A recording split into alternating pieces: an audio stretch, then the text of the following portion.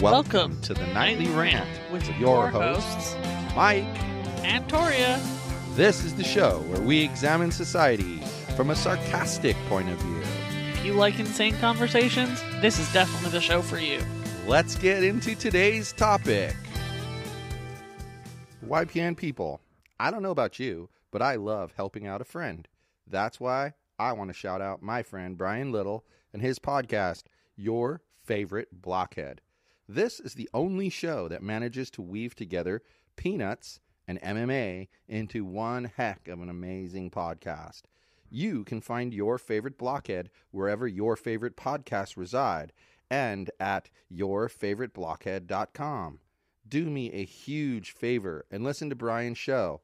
You'll be entertained and you'll help out a friend. Now, as I said, let's get into today's topic. You just told me the most disturbing thing about monkeys, and you need to share it with the audience. I can't decide if it's disturbing or alarming or like what the fuck this shit is.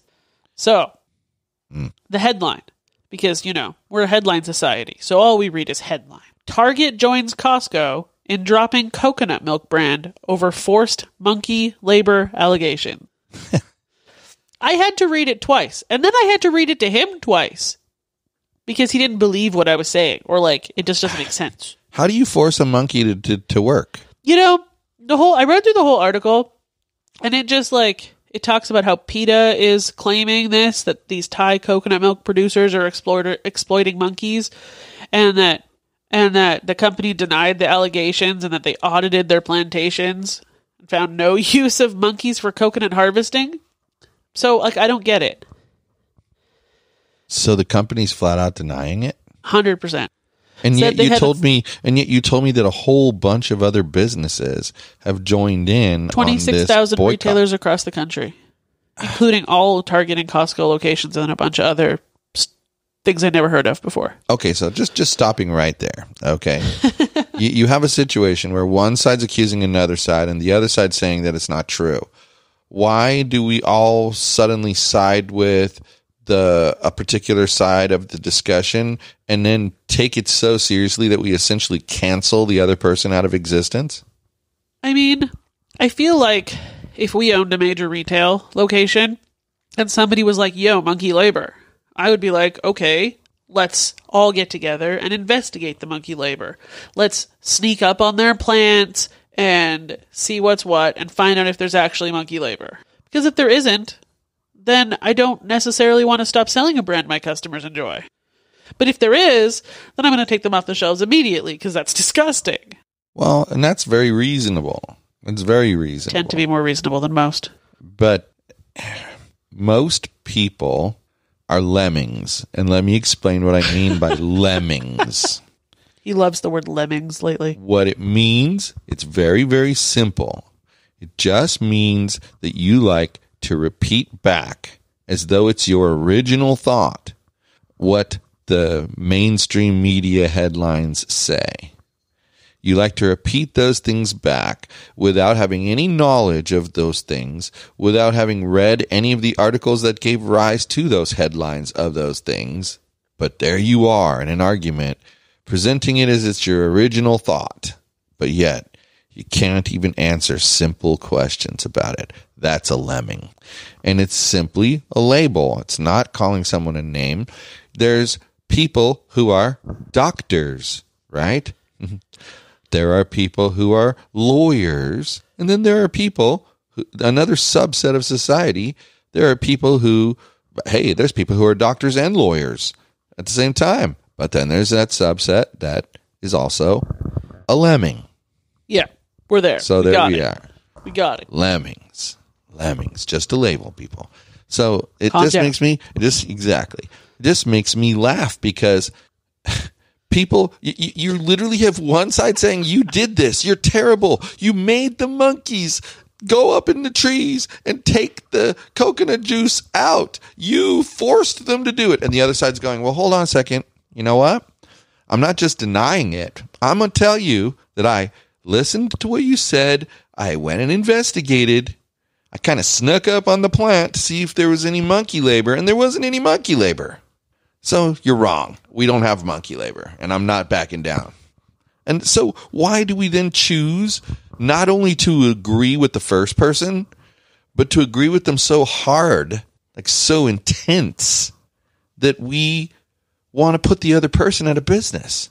And you don't know that your side's right. You're not guaranteed that. I'm having a pix or it didn't happen kind of moment with this whole thing. Exactly. Like, if the monkeys are being forced to harvest the coconuts, bad. Stop it.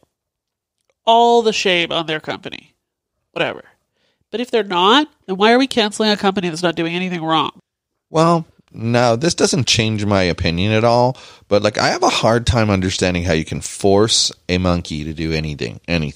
You could train a monkey to do something, but you can't. I don't see how you could force it to do something. I really don't think a monkey is the type of creature that you can beat the crap out of it or something, and it'll go, "Oh, it wants me to go drain a coconut." No, they're not that. They're not that smart. Well, they're not training them. They're harvesting them from the trees. Even if that's the case, they're not smart enough to know, oh, well, if I go do that, they'll stop beating me. My God. Apparently, Thailand has been raising and training pig-tailed macaques to pick coconuts for 400 years. It's a thing. Monkeys pick coconuts. But you just said the key word.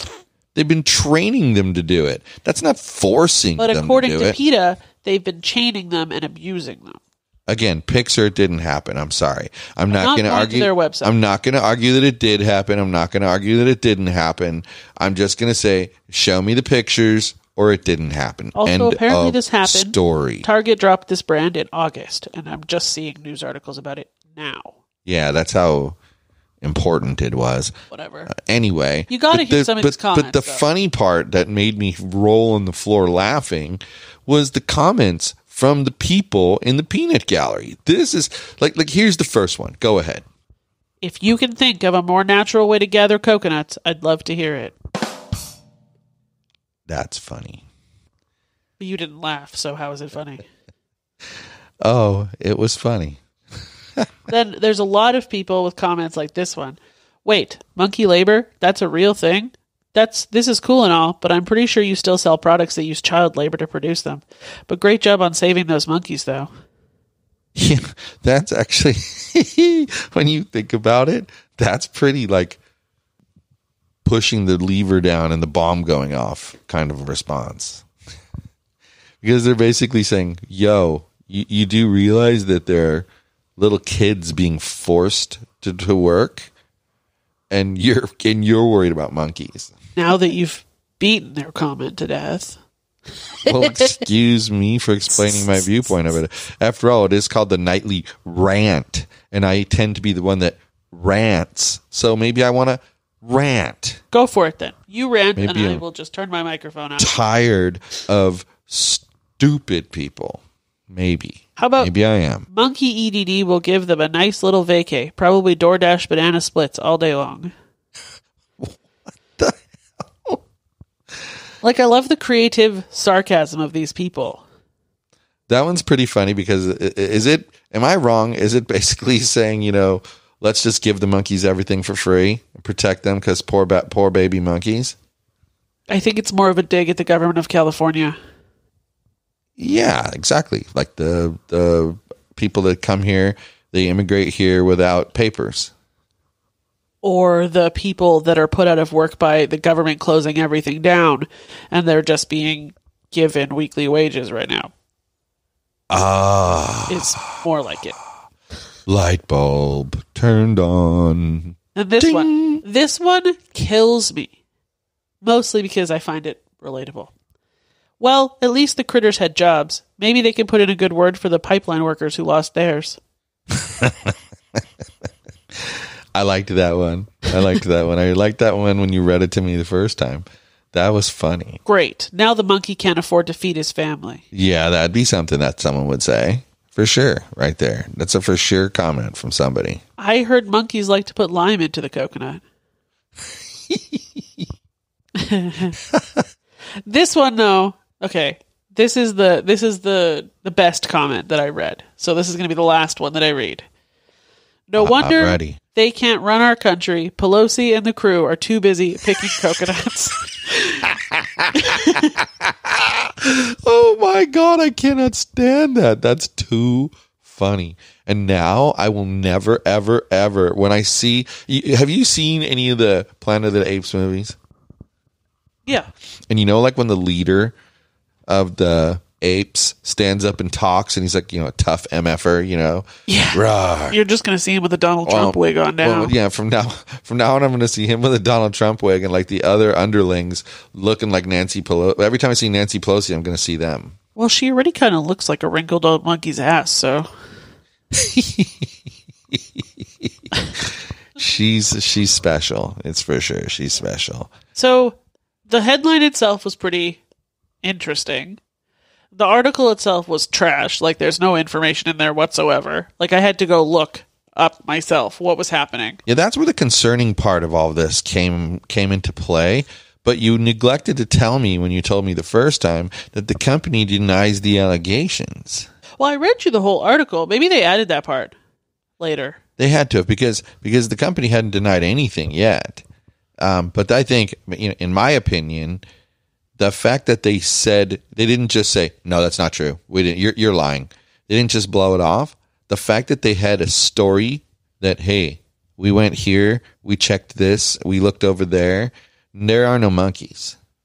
So now what's happening is what you're telling me is coronavirus is going away. So all these half-assed news networks are publishing stories from last August to try to get people riled up. Exactly. You're exactly right. I see. And let's kind of close out on this note because I have an interesting angle for tying this together. Well, I just have a comment first. Go for it. If anybody wants to laugh at the idiocy of the internet, this post where I got the comments from is on ABC7's Facebook page. The comments are worth your time. Go find it. Too bad I don't Facebook. So, okay. You're talking about the people being put out of work and, all that fun stuff. And the bigger problem, though, was then, let's not do it the way we said. Let's do it, the way we want to. And everybody is like, oh, Biden said he signed an executive order making it mandatory that you have a mask while on federal property, and then proceeded to be on federal property without a mask. So are you telling me that you think Biden is going to find his own pipeline after saying pipelines are bad? Yeah. Because I think the post I read to you the other day is more accurate about the pipeline situation. Do you remember it? Yeah. But I think that he's played everybody. It said. Or whomever has their hand up the puppet's ass, because he's the puppet, Well, that person has played the I'm about country. to tell you who. Okay. The Keystone Pipeline, canceled by Biden on the first day. Warren Buffett owns the railroad that is now transporting all that oil. Warren Buffett donated $58 million to the Biden campaign. Warren Buffett would lose billions in transportation fees if the pipeline is completed. See how politics works? It's not an environmental issue. It's a money issue. That makes me angry. It should. But why don't people get angry about that? Why is it that I 100% guarantee you, hey, if you're from our community group on Facebook and you're listening to this, I want you to think about this question. If I were to take that information and post it on a Facebook post and show that, Warren Buffett donated $50 million to Biden, here it is. Biden cancels the Keystone Pipeline immediately upon taking office.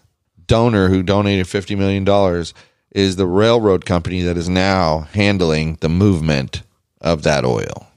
They would come up with an excuse for why that wasn't the case. 100% would come up with an excuse. But if it was the other side that was having this issue, they would be like, oh, it's criminal. I can't believe they're getting away with it. They're like the mafia. Blah, blah, blah. Blah, blah, blah, blah, blah. That's a lemming, people. That's a lemming. But why is it okay to just dismiss what someone says, as is the truth? Now we're full circle back to the Lemmings. Yes, That's that was it. the whole point. Wow. Moose is asleep. No, she's not. Everybody else She's is gnawing asleep. on my arm. I would like to go to sleep. You're not allowed to.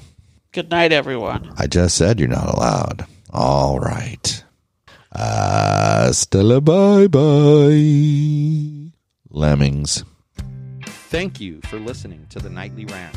If you enjoyed the show, please give us a 5-star rating on Apple Podcasts or Google Play. If you didn't enjoy the show, please just ignore that previous request for a rating. This has been a Yogi's Podcast Network production.